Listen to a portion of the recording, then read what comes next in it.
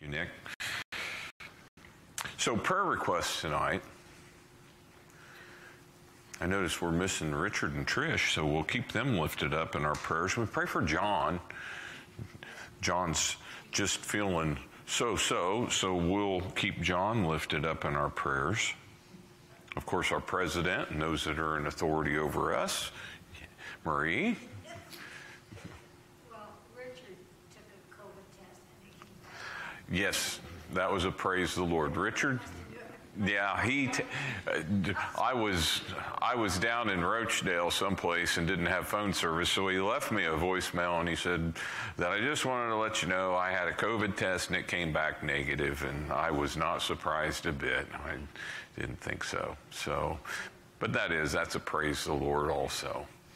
Janet? My husband goes for an MRI on October 12th, and we've been dealing with mental issues for a few years now. And yesterday he asked me if he took mayonnaise on his sandwich. He was making himself a sandwich. I couldn't remember if he liked mayonnaise or not. And who's your husband? Jerry. Okay, we'll keep Jerry lifted up. Yeah. The memory of the righteous is blessed. Amen. That's the scripture that the Lord said. The memory of the righteous is blessed. So that's what we'll stand on, okay? Amen. Praise God. Owen's doing very well. Our little grandson, praise God. We're glad that he's here with us. Praise the Lord. Eleanor went home with her mommy today. Praise the Lord. We love it when she comes and stays. She gives Michelle a lot of joy, that's for sure. Praise God. Any other prayer requests tonight? We keep Sam and our missionaries lifted up, our pastors. You know, we're starting to see on Facebook, we're starting to see a lot of pastors that are joining us and joining in and taking our teachings all over the world. So we're glad to have them along with us. So we'll just keep them lifted up also. Praise God. Well, Father, in Jesus' name, we stand here before the throne of grace. And we thank you, Father, for the privilege, for the absolute honor to stand here and speak with you about things, and to ask you, Lord, to intervene in the affairs that concern us and the affairs that concern this church and those that call this place their home, those people that, Father, that follow us online. Father, we thank you. We're so grateful for them, Father. First of all, as you said, Father, that we lift up those that are in authority over us, our president and our vice president, and for the judges, Father, and for those that call on your name, those that know you, Father. We lift them up to you, Father, to continue to give them revelation knowledge. Continue, Father, your presence, your overwhelming presence, just your hand upon them as you navigate. The heart of the king is in the hand of God, and you control it like a river. Those that are in authority over us, Father, we agree with you in Scripture that you are in control, Father. You have all of this all mapped out. You have it all planned out, how you are going to bring it to a conclusion. And Father, we pray for their protection. We pray for their safety. And Father, we thank you for them. We pray for Jerry tonight in Jesus' name. Lord, heal his mind.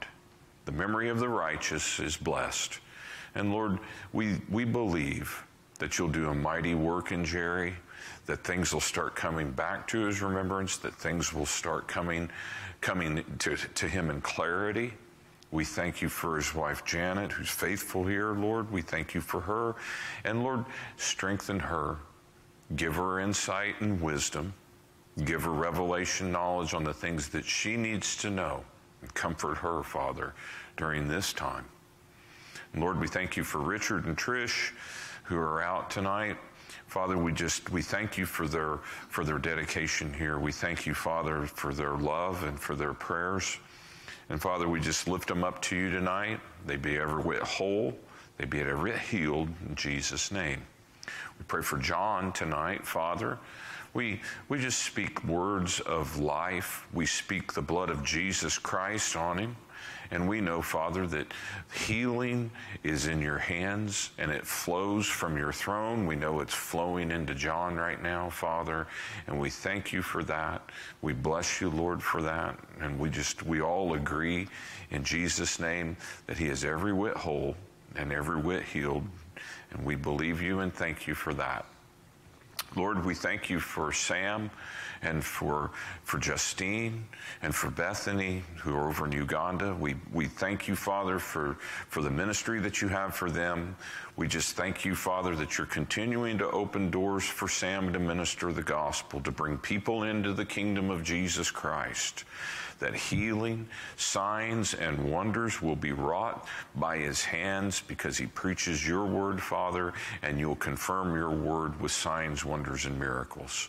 And we bless him, we bless his wife and his little girl, and we thank you that they're part of this church. We thank you, Father, that they share the same vision, share the same heart. Father, we pray for the pastors who watch us all over the world. Father, that they just continue to stand strong in the faith, preach your word, stay true to what you have told them to do, stay true to their calling. Father, we ask that you bring many people into their congregations, people that are hurt, the sick, the halt, the lame, the blind, that you bring all these into their congregations so that they may have eyes to see, ears to hear, the lame will walk, the dead will be raised. We believe you for all these things, Father, and we submit all these things here at your throne. Now, Father, we turn this time over to you. Holy Spirit, have your way tonight as we open the scriptures. Show us things that we've never seen before. Link scriptures together because you are the author of the word. Jesus, thank you so much for joining us tonight and standing here in our midst. We love you, Lord. We praise you and we bless you. All these things we pray. All these things we speak before the throne of grace in Jesus' name. Amen and amen. Well, let's turn over here tonight to Galatians chapter 2. Galatians chapter 2. This will go a little bit with what we had on our morning devotional this morning with Andrew Murray about dying to self. Galatians chapter 2, verse 20. Everybody has this passage of scripture underlined in their Bibles. But let's bring it to light and let's talk about this a little bit tonight. I am crucified with Christ. That's past tense, is it not? I have been crucified with Christ. Nevertheless, I live. Yet not I, but Christ liveth in me. And the life which I now live in the flesh, in this earth suit, in my body, I live by the faith of the Son of God who loved me and gave himself for me. So, one of the things that we need to talk about and one of the things that we need to bring to light is we are not crucifying ourselves over and over and over and over again. We have been already, past tense, crucified with Christ. It is done. It's finished. Just as Jesus said as he hung on the cross, it is finished. Tetelestai. Paid in full. Taken care of. All done. All over. So, the way that we should see ourselves, that the old man, the old sin nature, who we used to be, has been crucified. He's on the cross. He's not part of us anymore. But what we have to do as Christians, we need to draw a line in the sand, because what happens a lot of times is the old man wants to get down off the cross and he wants to take care of things. Which brings us to the passage of Scripture in Matthew chapter 27. Matthew chapter 27.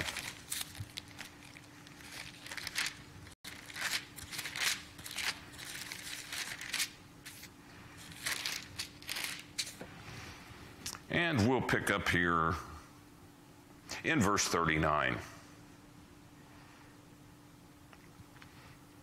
And they that passed by reviled him, wagging their heads and saying, Thou that destroyest the temple and buildest it in 3 days, save yourself. If you're the Son of God, come down from the cross. Now, don't you know that was a temptation to Jesus? Because he had submitted his self, he had submitted his life, he had submitted everything into the hand of God. And he had submitted himself into the will of God. And it was the will of God, the plan of God, the provision of God, that Jesus Christ be crucified. That was the plan. That he give himself an innocent sacrifice for you and for me. So, the temptation, remember the temptation in the wilderness? If you're the Son of God, if you are who you say that you are, take these stones and make them bread. If you are the Son of God, display your power. Take it upon yourself. Do something. If you're truly the Son of God, come down off the cross. This is the temptation. And this is the temptation for you and I. Anytime that we try to take matters into our own hands, we take them out of God's hands. You've heard that. It's been said so many times that people think it's Scripture, but it's not. The Lord helps those who help themselves. That is absolutely against everything that is written in Scripture. That is not Scripture. That is diametrically opposed to Scripture. No, the Lord does not. No, the Lord helps the helpless. When I am weak, He is strong. A lot of times we don't see God's hand move in our lives. It is because we have bound His hands by taking matters into our own hands. I'm going to do this. Well, you've just allowed he that has been, or she that has been crucified with Christ, to come back down off of the cross and try to take matters into their own hands. When a person was crucified, they lost all of their rights. Anybody could do anything when they were hung on the tree. That meant they had no rights whatsoever. They could throw a bucket of filth on them. They could mock them. They could do whatever they wanted to do because they had lost all their rights. That's why the Scripture says, cursed is anyone who hangeth on a tree. He was cursed. He was cursed with a curse. That's why the curse of sin has been broken, because innocent blood was shed. The soul that sins must die. Isn't that what Scripture says? Who died? Who died in our place? Jesus Christ. He died that I might live. And now the life that I live by the faith of the Son of God. I live by the faith of knowing that I do not have to stand up for myself. I allow God to be my shield. You know, we say that a lot. Well, the Lord's my strength. The Lord's my shield. The Lord's my helper. The Lord is my deliverer. The Lord is all of these things. But yet at the same time, we say, I'm going to do this. Now, if we truly had faith in those things that we just said, the Lord's my Redeemer, the Lord takes care of me, the Lord will work this out, the Lord will do all of these things, then we would leave that person up there crucified. We deny ourselves. We deny ourselves. We deny our rights. This is what it means to be self-denial. We understand that I am one with Jesus Christ. That is who I am now. The old man was crucified. He died, was buried, because we're buried with him in baptism, right? That's what baptism is. It's a celebration. You're going to your own funeral. The old man died. And by immersing in water is showing that we were laid to rest. We were laid in the tomb with Jesus Christ when he was laid in the tomb. And then when he rose again, we rose again with him.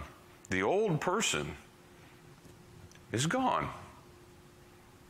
Now, we still have the mindset. We still have those things that we still have to deal with, the old way of thinking. That's why we have to renew our minds.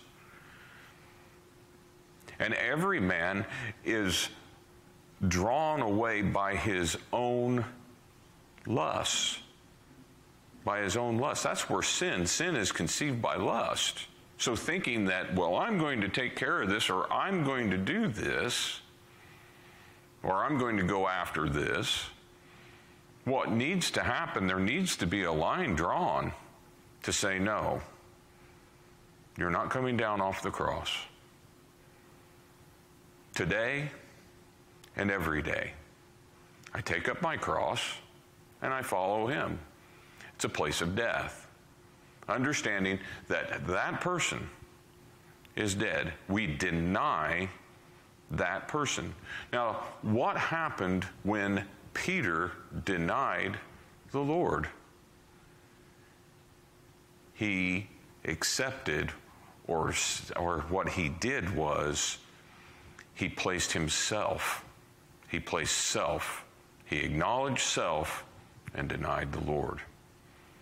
He had it backwards. He should have acknowledged his union with Jesus and denied himself. It's really interesting when Peter, when Peter was standing out there warming himself, John had went in. John was known to the Pharisees. John was known to the high priest. And John went in to see the end. Peter was there. They didn't do anything to John. And they knew that John was one of his disciples. When we deny self, we are saying, I am no longer in union with that person who I used to be. I've severed all ties. That person is gone. I don't even acknowledge that I know him. He's been crucified. He's done. He's gone. Now, if I want to, and I choose to, I can bring him back down off the cross and let him try to deal with things. But there again, now, who's my strength? Where does my strength lie? My strength lies in the Lord. So, Romans chapter 6. I've quoted these. I'll just read them off to you. Romans chapter 6. And we'll just pick up here in verse 4. We'll just start in verse 1. Sorry, Brian. We'll just start in verse 1. I just keep going back up. What shall we say then? Shall we just continue in sin that grace may abound? God forbid. How shall we that are dead to sin? We're dead to it. We went to our own funeral when we were baptized. Can you imagine? When we went to our own funeral, the old man was passed away. The devil was there too and said, that person's dead. You have no power now over me, because the person that you used to have power over is dead. He's gone. And now, if any man be in Christ, he's a new creature. Old things have passed away. Behold, all things are new, and all things are of God. Now, the old man passed away. So, God forbid, how shall we that are dead to sin live any longer therein? Know ye not that so many of us as were baptized into Jesus Christ were baptized into his death? We live with him, we died with him.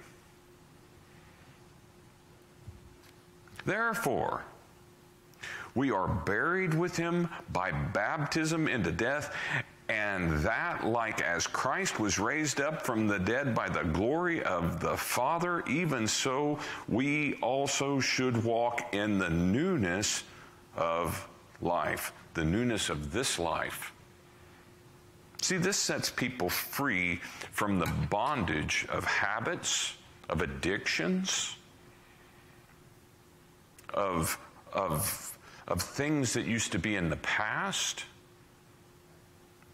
Think of Saul. Saul of Tarsus.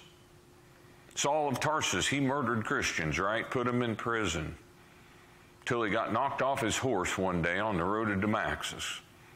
Blinding light came out. And then that's when Jesus said, Saul, Saul, why do you persecute me? He didn't say the Christians. He said, why do you persecute me? Jesus took it very seriously and very personally. Why do you persecute me? And then he said, who art thou? Lord. What do you want me to do? So he changed his mind real quick. Saul of Tarsus died that day, and he became Paul. Saul means great. Paul means small. So he changed his name to change what had happened on the road to Damascus. There was a change. Saul of Tarsus died. Paul the Apostle was born. And then through all of the epistles and all through Scripture, we could see how he related himself not as who was once, but his union with Christ. And that's how we should always see ourselves in union with Jesus Christ. Verse 7, for he that is dead is free from sin. We are free from sin. Sin has no more dominion over us. Now we can choose. We can choose to sin. Can a Christian sin? Sure can. We can choose to. You know, whatever is not of faith is sin.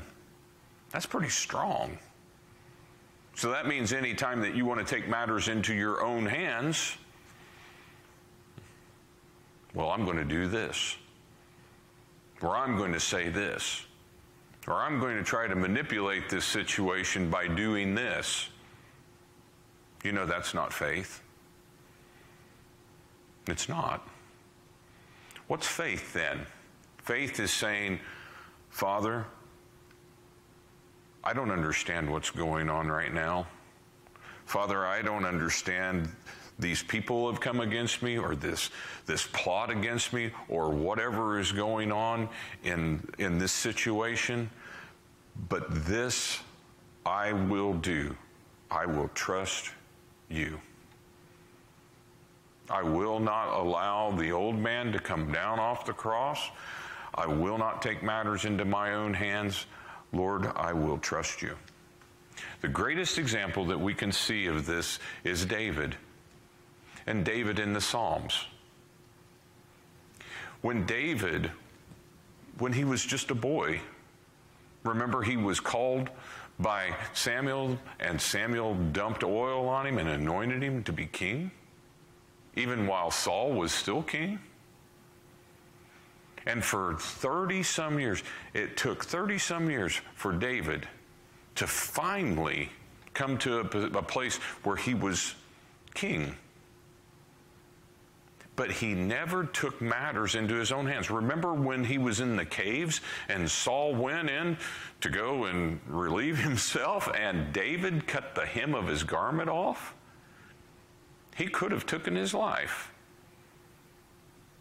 But David repented himself and said, I could have took your life, but I'm leaving this in God's hands.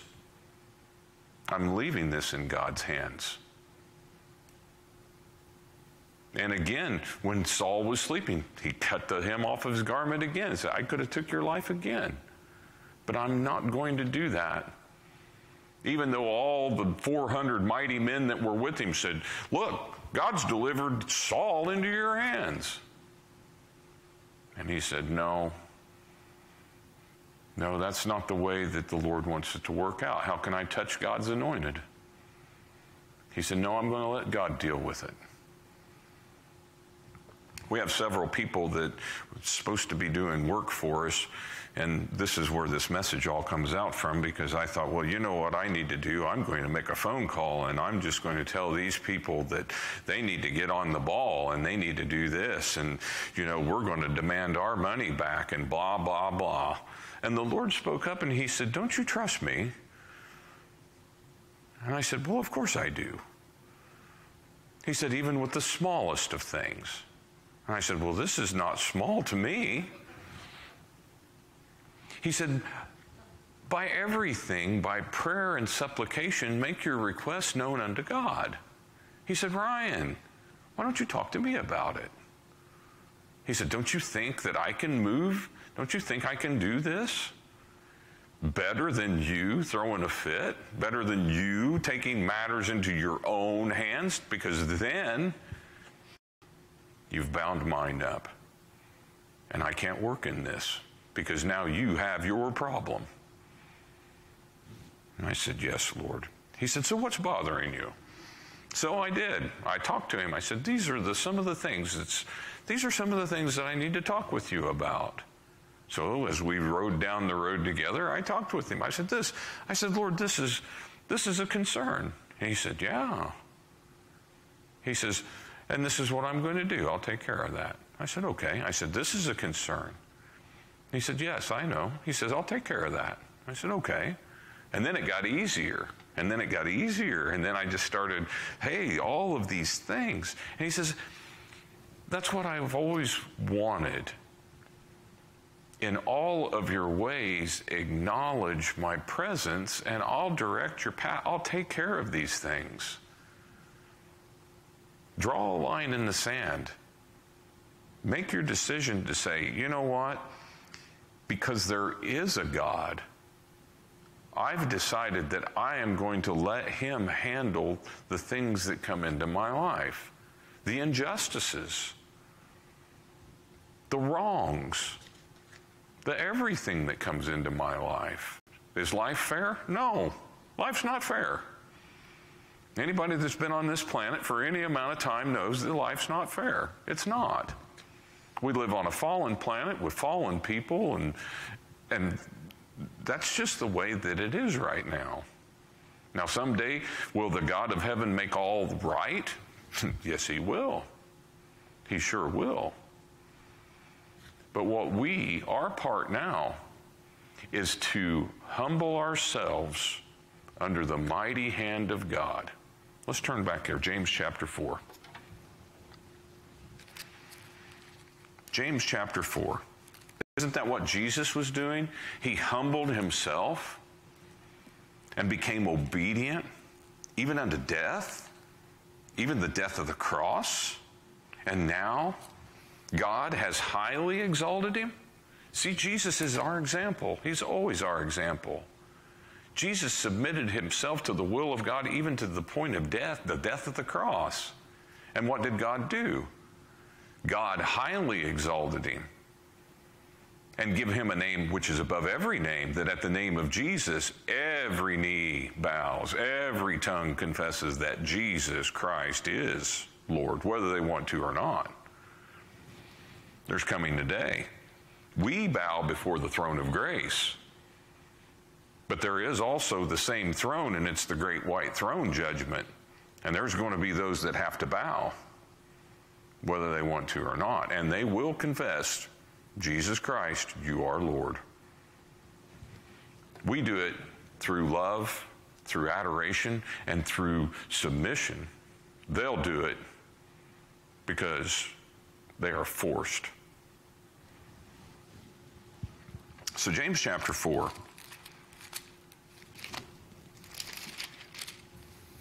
James chapter 4. We'll just pick up here in verse 7. Verse 6. Sorry. Nick always laughs when I do that because I always read back up. James 4:6, he says, but he giveth more grace. Wherefore he saith, God resists the proud. Do you know when you take something, a matter into your own hands, you're being proud? That's pride. That's the original sin. That's pride. I'm going to take matters into my own hands. I'll do this. I'll take care of this. No, he giveth more grace. Wherefore God saith, he resists the proud, but he giveth grace, God's unmerited favor.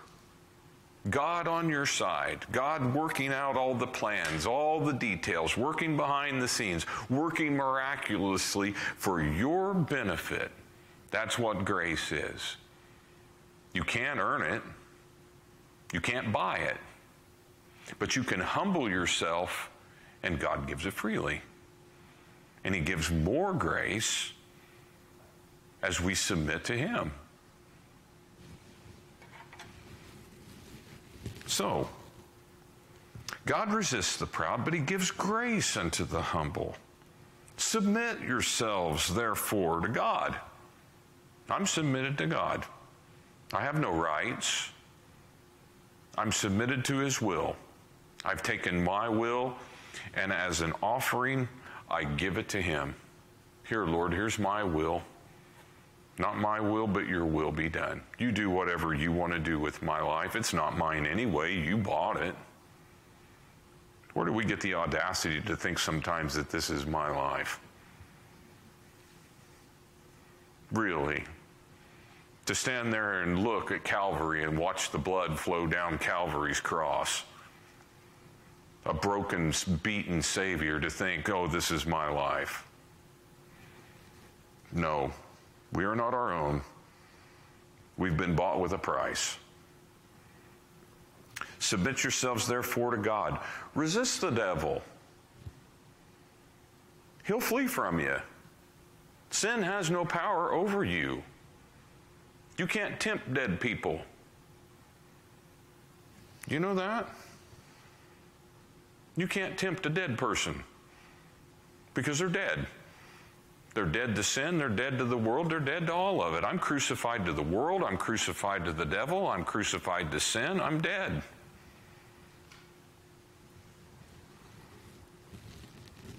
Draw nigh to God, and he'll draw nigh to you.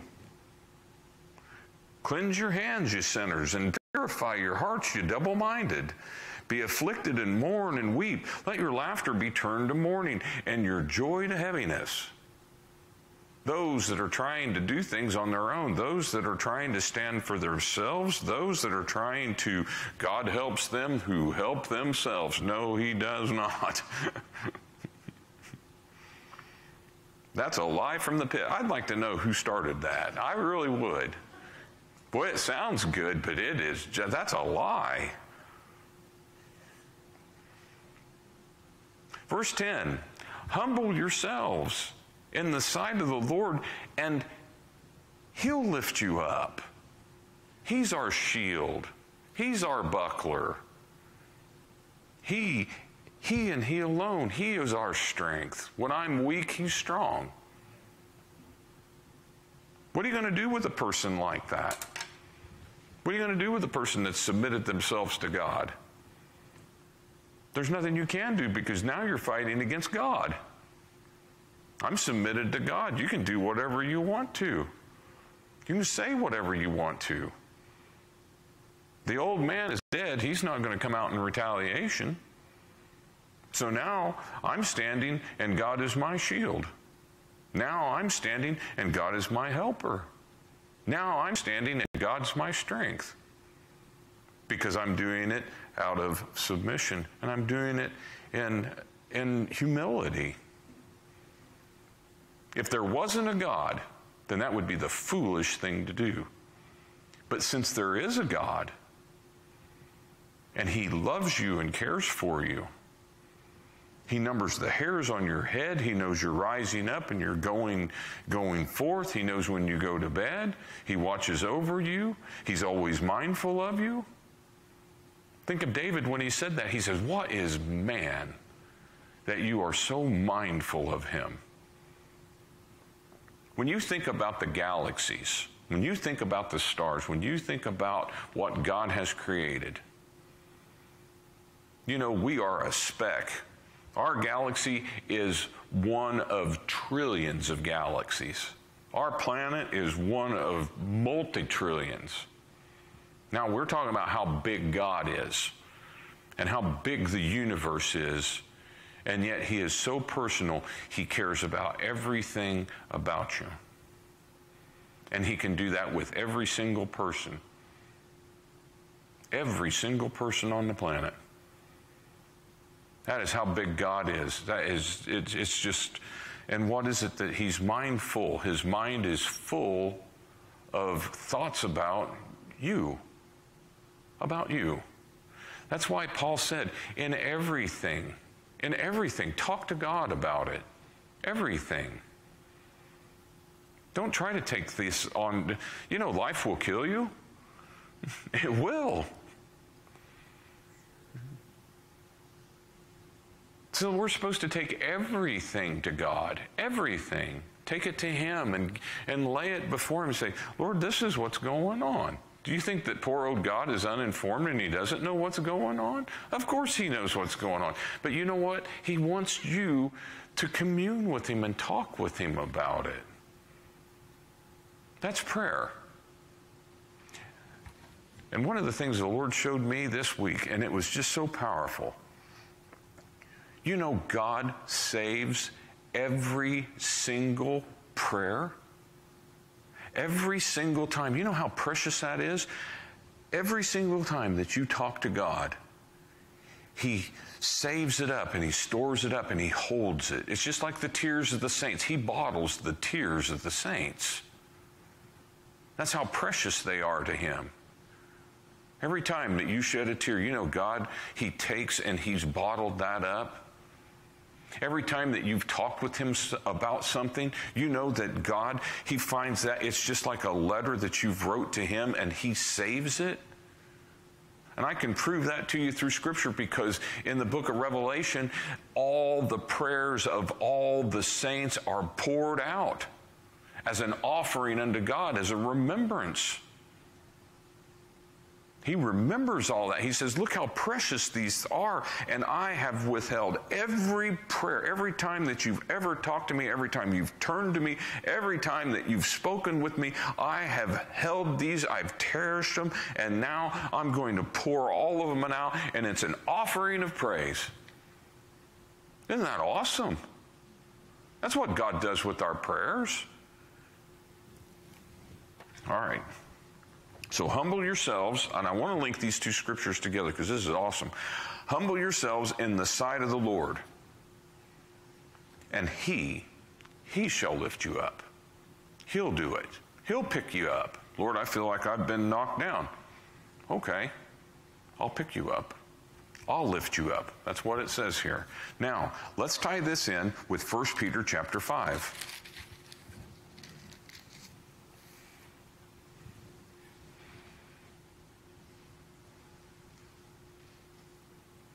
1 Peter chapter 5, and this kind of mirrors what James was talking about over in his gospel. 1 Peter chapter 5, verse 6 says, well, let's go to verse 5. Likewise, ye younger, submit yourselves unto the elder. Yet all of you be subject one to another, be clothed with humility, subject to one another, looking out for the other person, preferring the other person before yourself. Your well-being, your spiritual growth, your relationship with Jesus Christ, all of those things we put before ourselves, before our own needs. Why? Why can we do that? Because God takes care of us. Because God takes care of me. So I'm going to make sure that you're taken care of, and God will take care of me. God will make sure that I'm taken care of.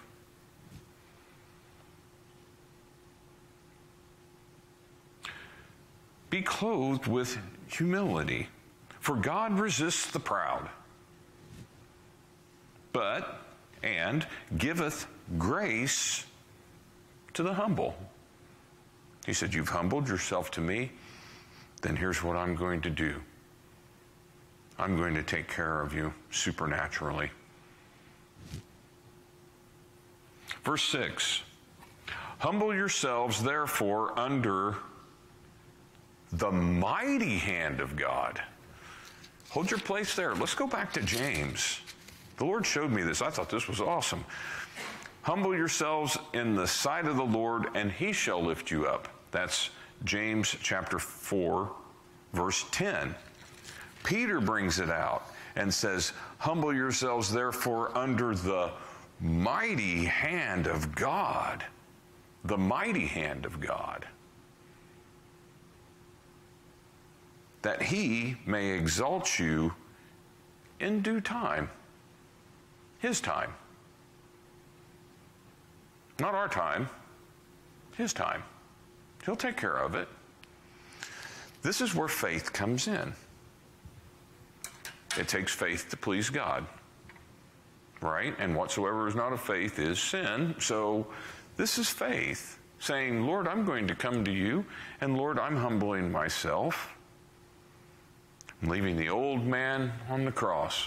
I'm not going to try to take matters into my own hands. I'm going to let you handle it. And that's faith. That is faith. Believing that God's going to take care of something without me placing my hand on it. Now, if he tells you to do something in the Spirit, or if he leads and guides you to do something, then that's when we act. But first, we've submitted ourselves and humbled ourselves to God. So that way we know that now we are led by the Spirit. We're led by his presence. How are we led by his presence? We spend time in his presence. Then we know the presence. I was sharing with Janet a little earlier. She asked me how my day went. I said, it was a wonderful day at work. I went to some people's house, and there was a lady that was there. And just like I've been sharing with you, when you spend time in the presence of God, and God's presence is so heavy on you, people will start pouring their hearts out to you because they recognize the presence of God. So I walked in and I was working on this person's internet, and this woman just broke down and she just started pouring her heart out. She told me, some of the things in her past, and she told me some of the things that had happened in her life. And she was so broken. And she said something. She said, I know I'm going to have to answer for all of those things one day before Jesus Christ. And I looked at her, and the Lord, man, it was God. I started crying because I just stood there, and I started, because this woman was so broken. And I looked at her and I said, dear heart, I said, the truth is that you now belong to Jesus Christ. You don't stand before a throne of judgment, but before a throne of grace. I said, there is no condemnation. I said, all the wrath and all the judgment was poured out on Jesus, and you've accepted him. I said, no. I said, there is no judgment for you. Now it's just the throne of grace. And that woman, you should have seen her face. She lit up. I mean, you could just see it. And it just changed everything. And she just broke down and cried. Because imagine the bondage of thinking that one day you're going to have to stand before the Savior in judgment. Yes, we all will appear before the judgment seat of Christ. You know, that is Scripture. But not for sin, because sin's been judged. It was judged at Calvary. We, as Christians, we stand at the judgment seat at the throne of mercy and of grace. And it's a rewards. It's the Bema seat. It's where we go and we stand. And the Lord said, these are the things that were done in the body. You have presented your body as a living sacrifice, holy and acceptable unto the Lord. And since you've done this, there are crowns that are going to be given out. A crown of righteousness for those that a love is appearing. A crown for those that evangelize. A crown for those that take care of sheep. Those crowns are going to be given out. And what are we going to do with them? Well, we can see in Revelation what you do with them. You cast them at his feet. And sad to say, there's some Christians that aren't going to have any crowns to cast at his feet because it's going to be wood, hay, and stubble. Look, Lord, what I've done for you. He says, let's pass it through the fire of the Holy Spirit. Yeah, he's got a handful of ashes. They're going to be throwing ashes at his feet. There's some people that, I'm being serious, there's some people that are going to say, look at this great ministry and all of these buildings and all this that we've built for you, Lord, and it's going to pass through and it's going to burn up. And the Lord's just going to stand there and say, well, your soul's saved. And then there's going to be people who didn't think they did anything for the Lord, and they're really going to be surprised. And the Lord's going to hand them crowns and say, remember that time when you stayed on your face? Remember your time when you prayed for this. Remember when you talked to this person. Remember when I asked you to do this and you did it.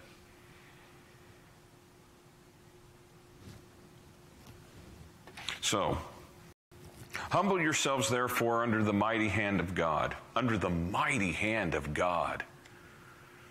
God who created the whole universe. God who cares so much about you. Don't you think that he who gave his son for you won't take care of you? Instead of taking matters into our own hands, we submit ourselves to God. We cast all, verse 7, casting all of them, casting all your care upon him, because he cares for you. And he wants to help you. He wants to hear from you. He wants to move heaven and earth. That's what he wants to do. So tonight, let's make a decision. Let's make that decision and make that call that, you know what, we're going to go to our own funeral. That old man passed away, the one that would take matters into their own hands, the one that would try to manipulate, the one that would try to do this, and the one would try to do that, and I'm going to say that, and I'm going to do this, and if this person does this, then this is what I'm going to do, and I've got this whole plan all worked out, so that way we're going to take care of this. No. No, that person is dead. The person that used to do that is gone. And now what we do. Lord, this is what's going on. Lord, these are some of the things that's going on in my life, and I just want to talk with you about it.